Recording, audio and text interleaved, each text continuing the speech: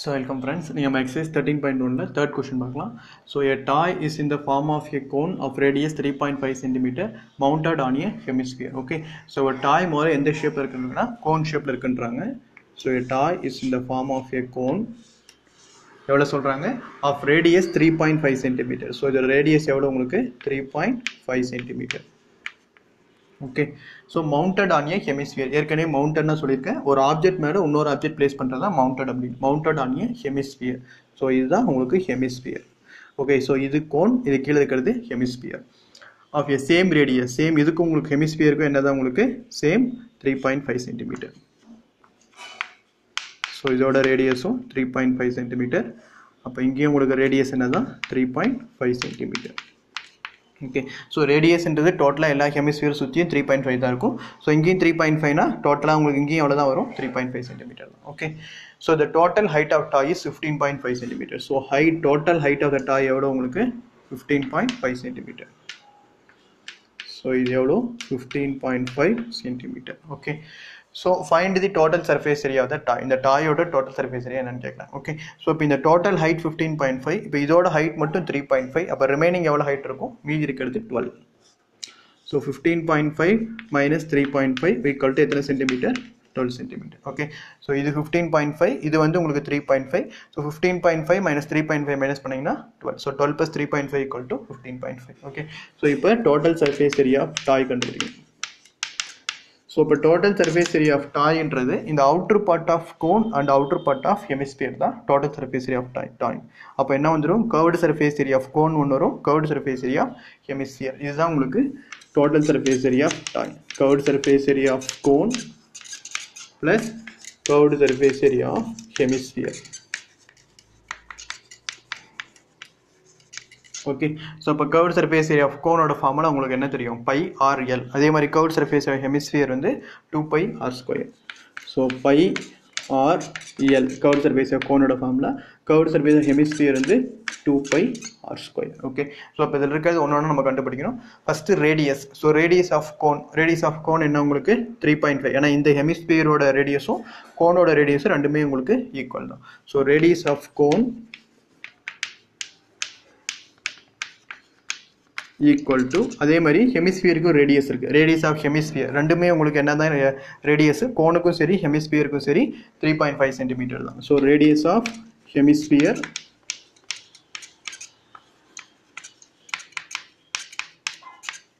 equal to உங்களுக்கு எவ்வளோ 3.5 centimetre. 3.5 சென்டிமீட்டர்னு எழுதுறோம், இல்லாட்டி இந்த 7 divided by 2 சென்டிமீட்டர்னு எழுதுறோம்.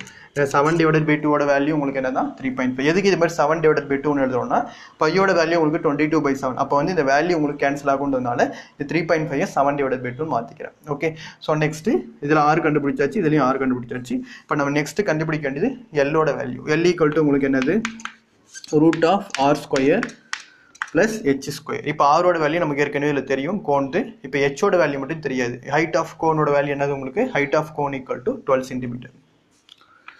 So height of cone equal to 12 centimeter. Okay, so இப்போ இந்த values just நம்ம substitute பண்றோம். So L equal to radius of cone எவ்வளோ 7/2 whole square plus height of cone எவ்வளோ 12 square. So equal to 7/2 the whole square, 7 square 49 divided by 2 square 4 plus 12 square என்ன உங்களுக்கு 144. So equal to LCM இதுக்கு என்னது உங்களுக்கு டோட்டலா 4. So 49 plus 144 into 4. 144 into 4 போட்டீங்கன்னா உங்களுக்கு 576 வரும். Okay, so 576. So 576 plus 49 divided by 4.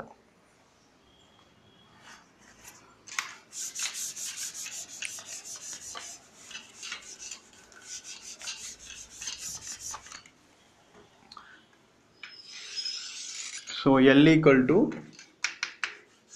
576 plus 49 add பண்ணீங்கன்னா உங்களுக்கு 625 divided by 4. Okay, so L equal to square root of 625 divided by 4. அப்போ L equal to square root of 625 ஓட வேல்யூ உங்களுக்கு 25, square root of 4 ஓட value 2. So L equal to 25/2 centimeter. Okay, so just இப்போ இது எல்லாத்தையும் நம்ம இந்த ஃபார்முலால இப்போ சப்ஸ்டிட்யூட் பண்ணணும். Okay, so total surface area of toy equal to நமக்கு pi RL இதான் formula.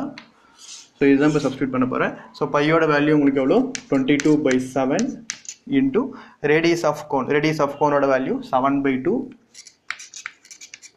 Into slant height of cone எல்லோட value எவ்வளோ உங்களுக்கு 25/2. So plus next 2 pi r². So 2 into 22/7 into radius of hemisphere. So radius of hemisphere same உங்களுக்கு 7/2 into 7/2. Okay, so இப்போ cancel பண்ணோன்னா 7 cancel ஆயிரும். 2 cancel பண்ணிங்கன்னா 11. Okay, so 2 cancel பண்ணிங்கன்னா உங்களுக்கு என்ன வரும் 11 வரும். இதில் பார்த்தீங்கன்னா உங்களுக்கு 7 கேன்சல் ஆயிரும். ஸோ நெக்ஸ்ட் 2 வந்து கேன்சல் பண்ணிக்கலாம். ஓகே, ஸோ அதே மாதிரி இங்கே 22 into 7/2 இருக்குது. ஸோ 22 into 7/2 இந்த 2 கேன்சல் பண்ணிக்கலாம். ஸோ உங்களுக்கு என்ன வந்துடும் 11 வந்துடும். ஓகே, ஸோ 11 into 7 77 வரும். ஓகே, ஸோ இப்போ 25 into 11 போட்டிங்கன்னா 2 11s are 22, 275. So 275 divided by 2 plus 11 into 7 ஓட வேல்யூ உங்களுக்கு 77. ஓகே, ஸோ 275 divided by 2 இதுக்கு டெசிமல் வேல்யூ உங்களுக்கு என்ன வரும் அப்படின்னா 137.5. ஸோ 137.5 plus 77 இதை ஆட் பண்ணிங்கன்னா உங்களுக்கு ஸோ 0.5 7 plus 7 14 1 7 plus 3 10 1.